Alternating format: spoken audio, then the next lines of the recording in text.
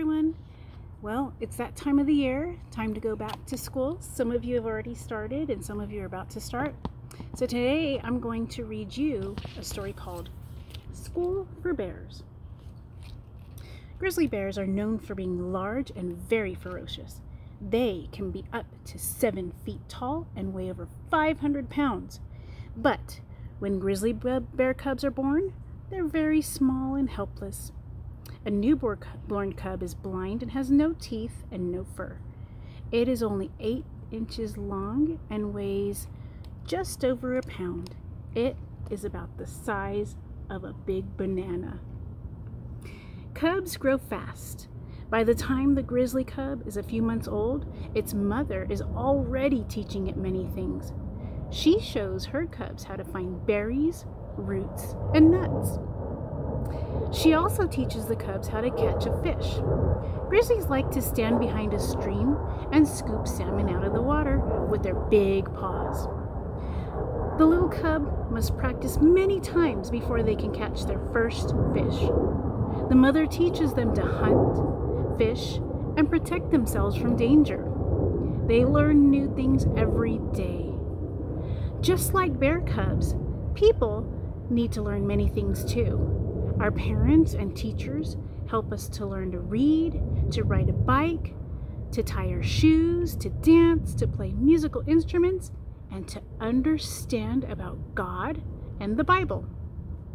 Learning is fun and exciting and helps everyone grow. I hope everyone has a wonderful school year and have a great Sunday and a great week. Bye.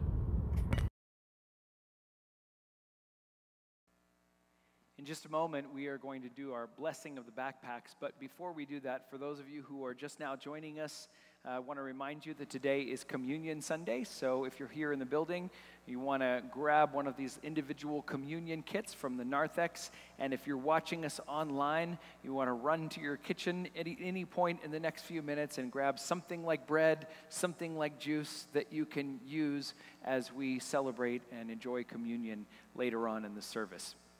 So today is Back to School Sunday, and our tradition on this Sunday is that we have all of our students bring their backpacks, their lunch bags, their lunch boxes, whatever it is that they use as the implements of their learning, and same with our teachers. And we usually gather them right here up at the chancel table, and we say a prayer of blessing for those things. We are not doing that today for obvious reasons, for safety reasons, but we did invite everyone to bring something like that with you. And so I'm going to grab mine right over here real quick. This is the bag that I use to carry all of my implements of learning, and I'm actually beginning school this year for the first time in a long time as I start a PhD program at the University of Aberdeen. So I get to be a student this year as well, and for the next 6 years. But everyone who is starting this school year, and it is a challenging school year, we certainly want to say a prayer for you. So grab your backpack if you've got it, wherever you are watching us from. Hold on to that, and we are going to say a special prayer for those bags and also for you this morning. Let us go to the Lord in prayer. Lord, as we start a new school year, for teachers, for students, for administrators, for anyone in a learning community, we know that this is a challenging time to do that. Some of our students and teachers are already begun. They're teaching from home or learning from home. Some are about ready to go back in person to their schools. Some have already done so. But wherever we are at, Lord, we ask that you watch over us. Watch over our students, our teachers, and our school personnel. Keep them safe this year above all else. But Lord, also in the midst of that, open our hearts and open our minds and help us to seek your wisdom. Help for this to be just a wonderful, amazing school year that despite its rocky start will be something beneficial, something meaningful to all who finish that race at the end of the year. Lord, for all of these things, we give you thanks. We ask your blessing upon these backpacks that are being held by our students and teachers right now. We ask your blessing not just on the backpacks and book bags, but on those who carry them. Bless them in all things. Show them your favor and help them to learn what they need to learn this year. We pray these things in your precious and holy name. And all of God's people said, amen.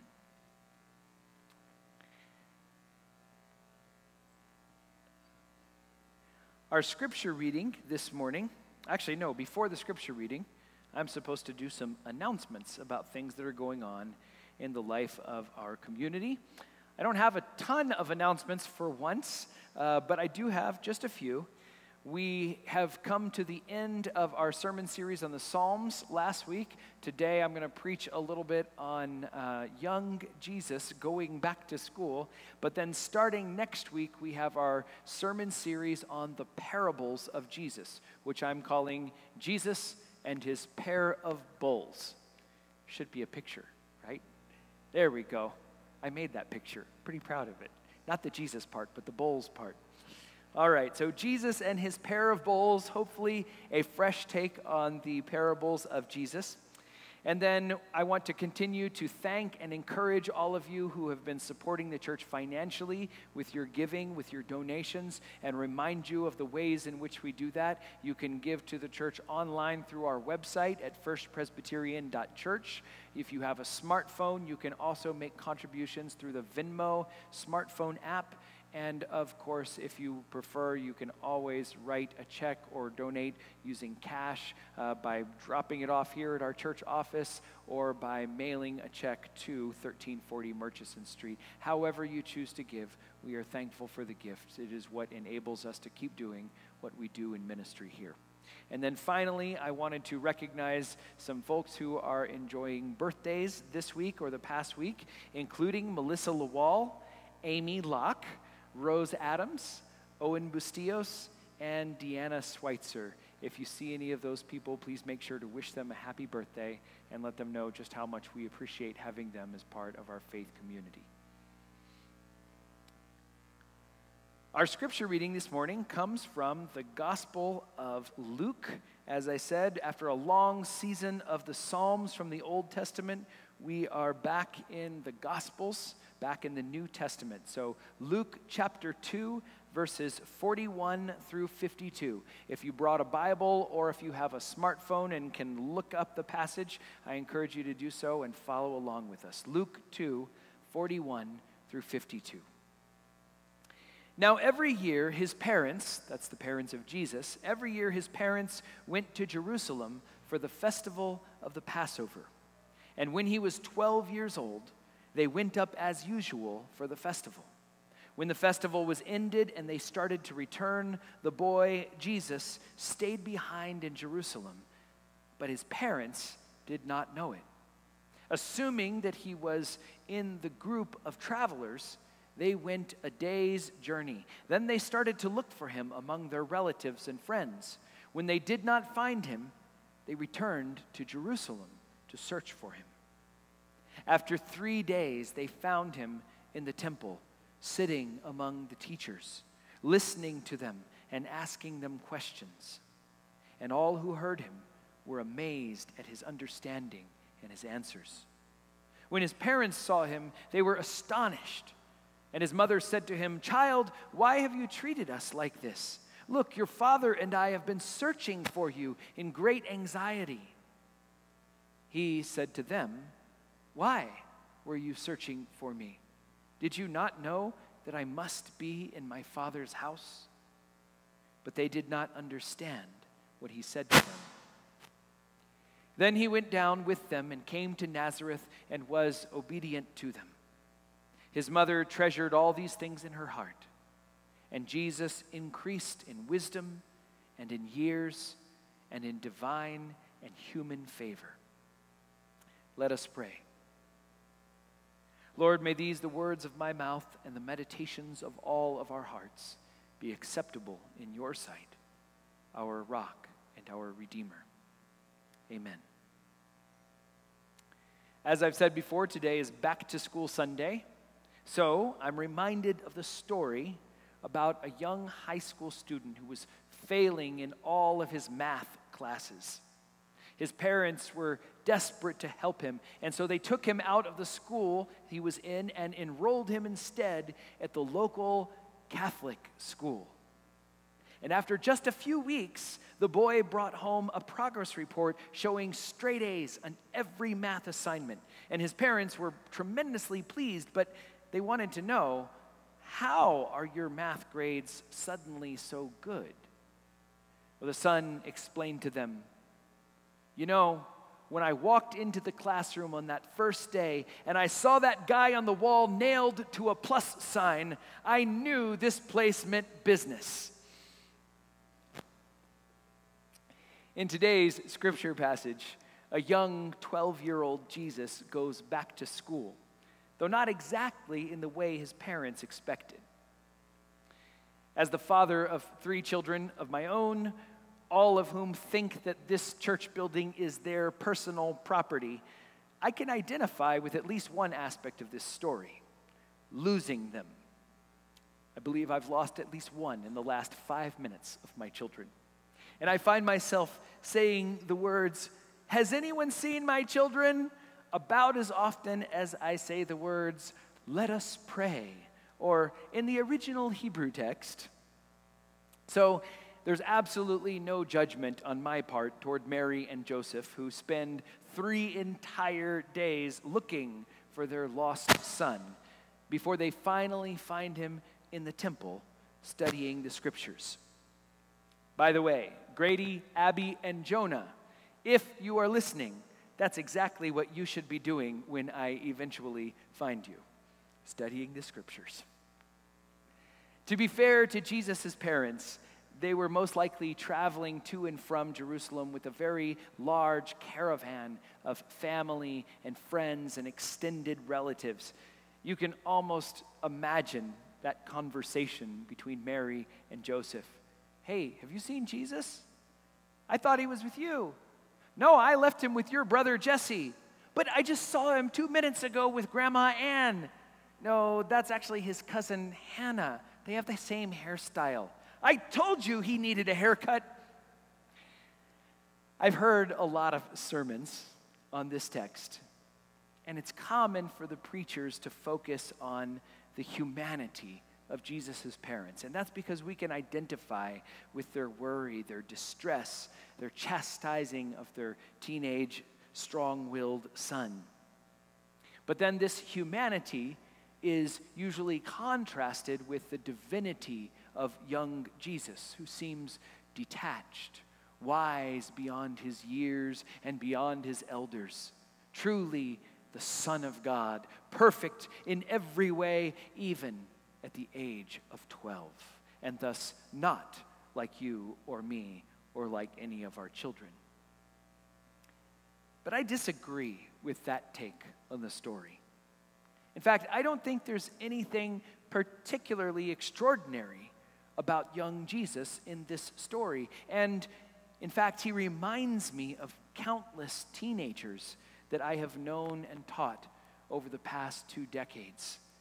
And all of them, at some point, could be described as amazing or astonishing when they come into their element, when they find their place in the world.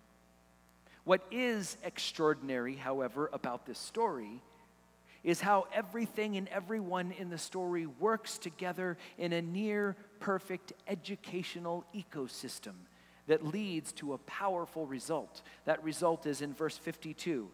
Jesus, the student, increased in wisdom and in years, in divine and in human favor. Now that word translated as favor is the Greek word chariti, which is where we get the English word charity. It means love and kindness towards others. I think that's the goal that most of us have for our own children and for the children in our community, that with each passing year, they might grow in wisdom, in their love for God and the world around them, and in their kindness toward their fellow human beings. In fact, that should be the goal of every school, every family, and every community of education. So as we begin another school year, and a challenging one at that, what can we learn from this story? There are so many things, but I want to focus on five things. And the first is this: education begins in the rituals and traditions of the family. We read in verses 41 and 42 that every year his parents went to Jerusalem for the festival of the Passover. And when he was 12 years old, they went up as usual for the festival. You see, if not for this tradition, faithfully and consistently observed, the events of the story, the education of Jesus, could not have taken place.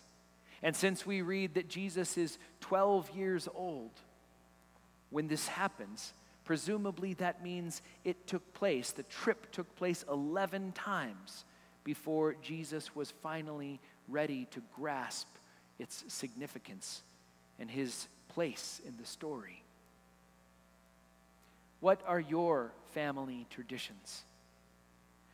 What do your children see you doing over and over again that they will learn to emulate?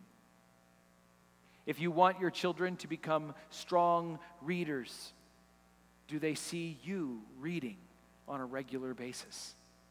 If you want your children to love God, do they see you faithfully and consistently participating in the life of the church and in prayer?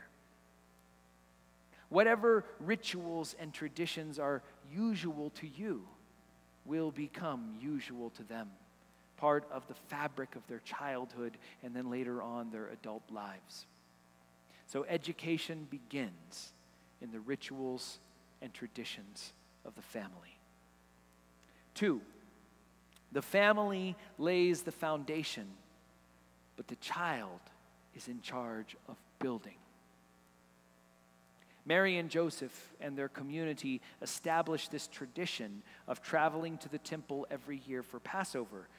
But it is young Jesus, and only Jesus, on his own timeline and at his own initiative, who seizes that moment and makes a critical decision about where he wants to be and what he wants to learn. Now that is very different than the classic 20th century approach to education, where the parents or the teacher or the state even are the ones in charge of when, where, and how education happens and what that education looks like. And the student, the child, is merely a passive recipient of knowledge. Now, I'm not saying don't send your kids to school until they show an interest at the age of 12. Mary and Joseph create the opportunity, they create the environment for Jesus to learn from the very beginning of his life with those rituals and traditions. But Jesus is the one who ultimately takes the initiative. And I believe that the best educational approaches are the ones that respect the dignity and the agency of our children, not empty vessels waiting to be filled up, but active explorers, researchers, fully in charge of their own interests, their own inclinations, and their own education. We can encourage them. We can set the stage and prepare the way for them. But when they finally take off running, our job as parents, educators, as leaders in the community, our job, just like Mary and Joseph did, is to run and catch up with them as best as we can, to find them where they are and where they have chosen to be. And then, verse 48, to be astonished and amazed. So the family lays the foundation, but the student is in charge of the building. Number 3, education is a conversation. Verses 46 and 47. After 3 days, they found him in the temple, sitting among the teachers, listening to them and asking them questions. And all who heard him were amazed at his understanding and his answers. How many of you, when you were young children, were familiar with the old saying, "Children are to be seen and not heard"? Or how many of you as children were taught in your schools and in your churches, maybe in your home, not to question the teacher, not to question the pastor or the parents? I have news for you. That's not education, that's programming.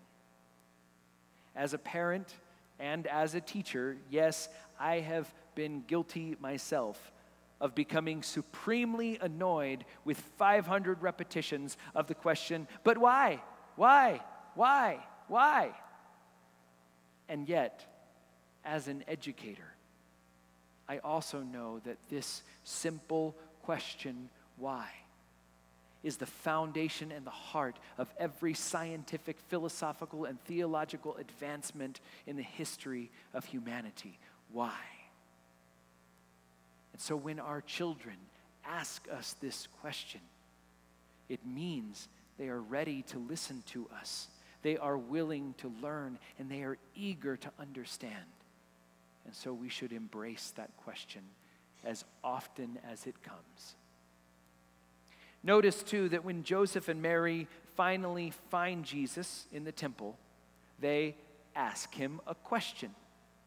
And he responds immediately by asking them two questions, starting with why. And then in verse 50, we read, "But they did not understand." And that's important, because I think it's okay if sometimes the only answer you have to give your child, your student, to that question, why, is, "I don't know, but let's find out together." Education is a conversation. 4, education is a stretchy, lifelong community enterprise. Let me say that again. That's a lot. Education is a stretchy, lifelong community enterprise. What do I mean by that? Well, first, there are a lot of people in this story. Yes, at the center is Jesus, and next to him, his parents, but we also have the entire extended family and friends and acquaintances who make that journey with Jesus and his family every year, helping to lay that foundation. We also have the teachers in the temple who listen and talk and are perhaps able to see something in young Jesus that even his own parents cannot. And we have the temple itself, a space that, according to the book of Exodus, was intentionally designed as a sensory and symbolic experience, a visual and tangible teacher in its own right. The very best of our sacred spaces and classrooms are just that. Here in this building, if you look at the stained glass windows, they tell a story. The very steps and the table and the cross teach something to those who may not be quite as interested in the guy talking up at front. So the environment is also a teacher.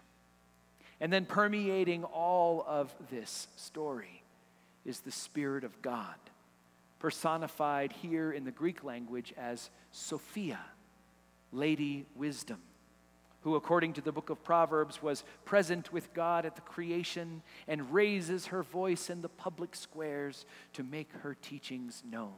Sophia, wisdom. Also, communities are elastic. They're stretchy. They bend us and they stretch us, but they don't break. Jesus, like all teenagers exploring their world and exploring themselves, Jesus pulls away from his parents, but they come back to him. He stretches the understanding of the teachers in the temple, and hopefully they stretch him a little bit too. His parents, when they finally show up, push him a little bit on his choices, his insensitivity at not telling them where he was, and he pushes them back. But ultimately, he comes back home with them, and we read that he was obedient to them. So the family leaves intact, but the temple pulls Jesus back and the teachers of the temple over and over again throughout his life and ministry, right up to the very end of his life and ministry. Education is stretchy, and it is a lifelong community enterprise. Fifth and finally, education is a valuable treasure. Near the end of our story, we read in verse 51 that Mary treasured all these things in her heart. I suspect that Joseph did too. But when education happens, even if we're not in complete control of the process, and we are never in complete control of the process, even when the timing or the outcome or the method is not what we planned, not what we envisioned, even when that education is messy or painful or incomplete, it is always something to be revered, something to be pursued, and something to be treasured. Proverbs 4 teaches that above all else, we should seek wisdom. Do not forsake her. Again, this is wisdom personified as Sophia. Do not forsake her, and she will keep you. Love her, and she will guard you. She will place on your head a fair garland. She will bestow on you a beautiful crown. And what is a crown if not a treasure? Education is a treasure, and it's a treasure that once given, once received, can never, ever be taken away from you.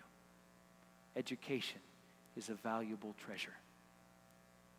So students and teachers of the 2020-2021 school year, and I believe we are all students, and we are all teachers. May this be your goal and your constant aim, to seek wisdom. And just like Jesus and the community that formed him, may you also grow in stature, in wisdom, in favor with God, and in favor with all humankind.